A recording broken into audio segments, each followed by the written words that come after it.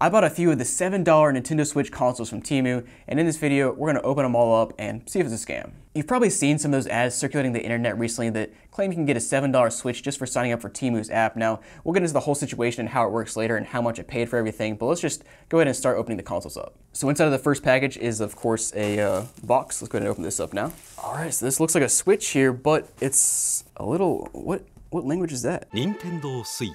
Let's go ahead and open this up and see if it's even a new console. We've got, of course, our white Joy-Cons, which are very slick. Those look cool. Got our tablet here. Now the packaging on the outside is why is it so dusty? Hold on. Look at that, guys. Why is the inside of the box that dusty? That isn't weird. I don't know why it would be dusty inside of a factory sealed box. So putting my tinfoil conspiracy hat on, what if they took this console out of the box, installed some spyware, let it get dusty, and then shipped it back off to me? And man, just a weird circumstance, and it gets even weirder the further we go in the video. But let's put that to the side. We'll go ahead and keep going here, see what else is in here.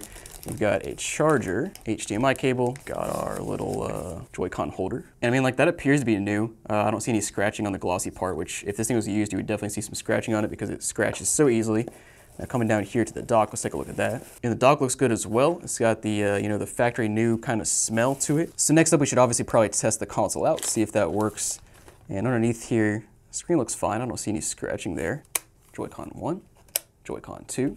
Let's go ahead and turn this bad boy on. Hey, there it is. We're starting out with some good news. I booted all the way up to the home menu with no issues. Well, it was kind of weird connecting to Wi-Fi for a minute, like it just would not connect, which was odd, but it is working now. And it appears to be like a normal Switch. And I mean, just looking around this console, there's very little indication that this is a Japanese console. Like you wouldn't even really know unless you knew what you're looking for. Like looking at the back of the Japanese console here at the bottom versus my North American console here at the top, like the writing's a little bit different on here, and I'll show some pictures, but it's, you know, nothing noticeable except for this says Japan and that one doesn't. So a few of the things I want to try out here to confirm this is a working console.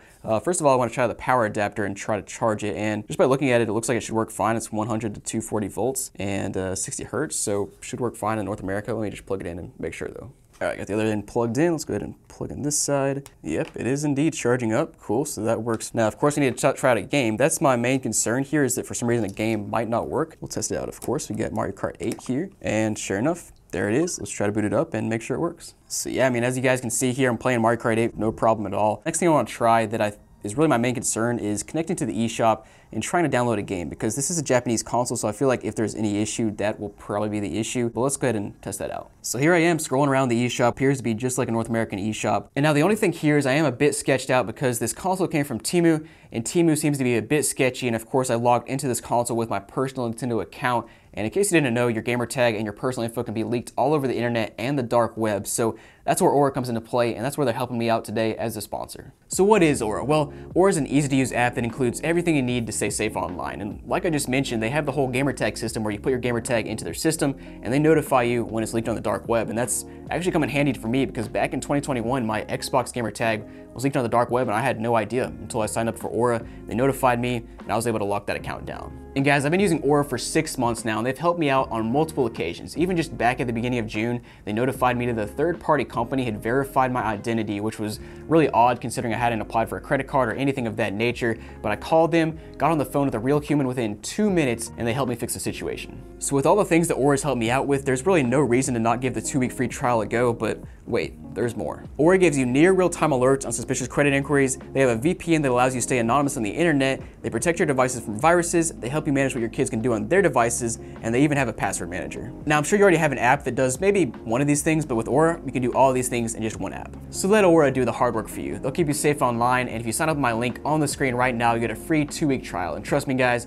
you'll be surprised at how much personal information Aura finds on the internet during those 2 weeks. So go to aura.com/jrob or scan the QR code on the screen to start your 2-week free trial today. Now, something I haven't mentioned yet because I thought it was a one-time thing is that I keep getting this error message where it says I can't connect to the network device, which is very odd because my Wi-Fi is working fine, my phone's connecting fine, my MacBook is connecting with no problem. But the Switch keeps doing this every once in a while. And actually, yeah, this is what happens sometimes when I try to connect to the internet. It just immediately says cannot connect. So I think we are having an issue on this console. But let's go ahead and open up the next one and see if we have the same issue. This next one here should also be a Switch OLED and was also under the $7 listing. Let's go ahead and see what's inside. All right, nice. We got the Splatoon one here. And I actually have my own personal Splatoon console because I just think it looks, I think it's the coolest looking Switch console they've made so far. And again, we definitely have a North American version. We also have, what is this? Oh, that looks like an adapter. Okay, so looking at the front here, we definitely, Hong Kong official product. So we got a Hong Kong console, which I've heard about. I've seen like rumblings about that on Temu, and maybe even the listing said it and I just didn't see it, but it says Hong Kong. So again, another Switch that's like a Switch, but just the non-North American version, which is just odd because clearly I'm here in North America. All right, so flip it open. And this one at least is not all dusty inside. I still don't know why that last one was so dusty inside of the console. But man, this thing, it looks so sick. I love these, the green and yellow and purple here on the Joy-Cons. We've also got our HDMI cable, of course. And this console so far looks brand new.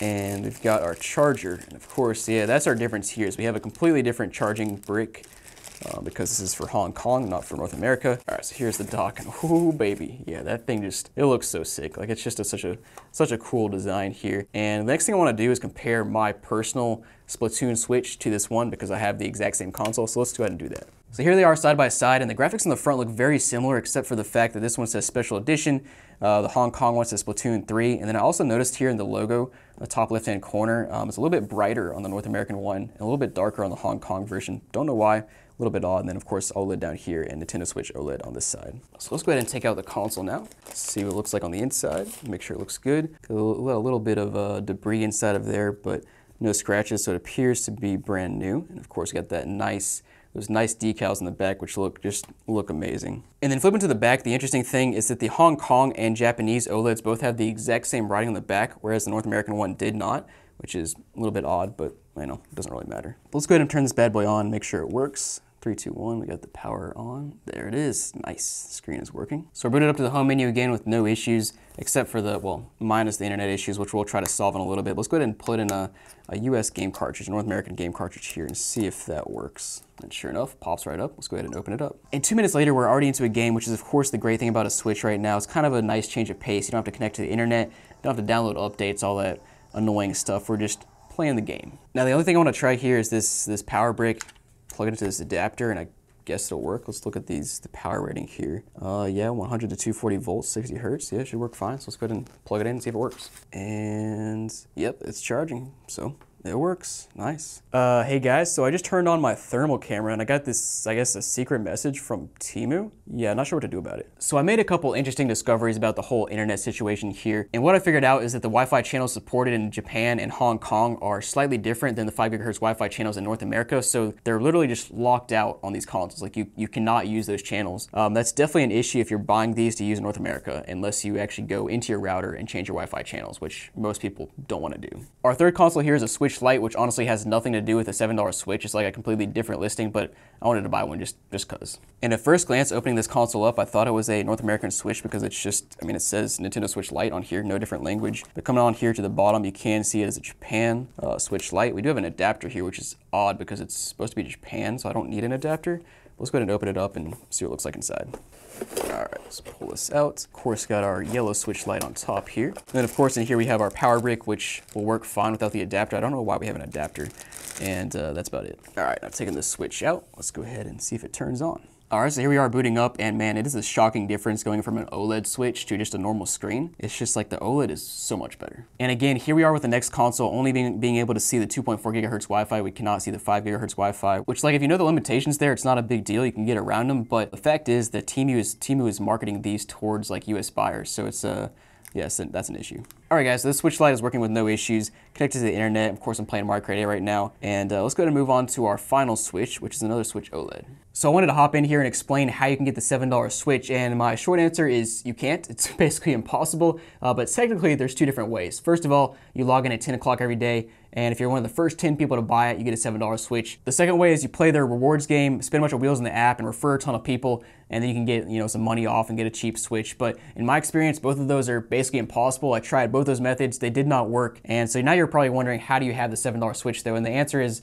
I bought the $7 Switch, I just had to pay more than $7. I paid like between $320 and $340 for each one. I'll throw the screenshots on the screen of what I paid. But yeah, in my experience, this part of it is pretty close to a scam. I wouldn't say a scam yet because there are people online that claim to have gotten it for $7, but you know, I can't verify.